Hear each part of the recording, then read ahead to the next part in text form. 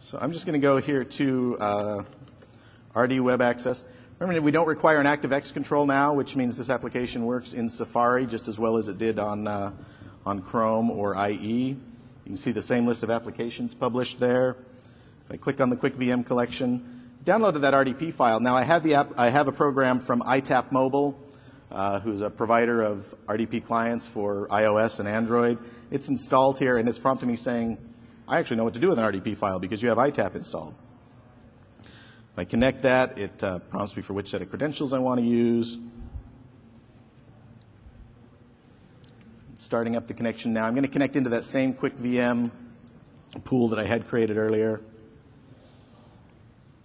Well, I hope it works. There we go. There's Windows 8. There's a login screen. And there's Windows 8. Yeah.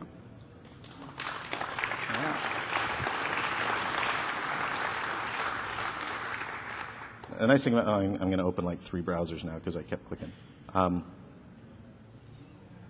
know, the nice thing about this client from iTap is it is, did I hit the wrong button? No, we got it. It is a remote FX client, so it'll take advantage, if you've got a GPU, for example, in your server, it will take advantage of that inside the experience. It also does great video remote. I mean, you can see we've got animation going here. Cut the Rope is a touch-enabled game, so it's kind of ideal for a touch device like this. The sound is it sounds a little choppy. I don't know if you guys are hearing it the way I am. I got my mouse set to the. Go set to that. Okay.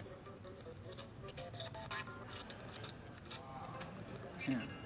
So, it's not the best office productivity app, but it is a great way to show off animations.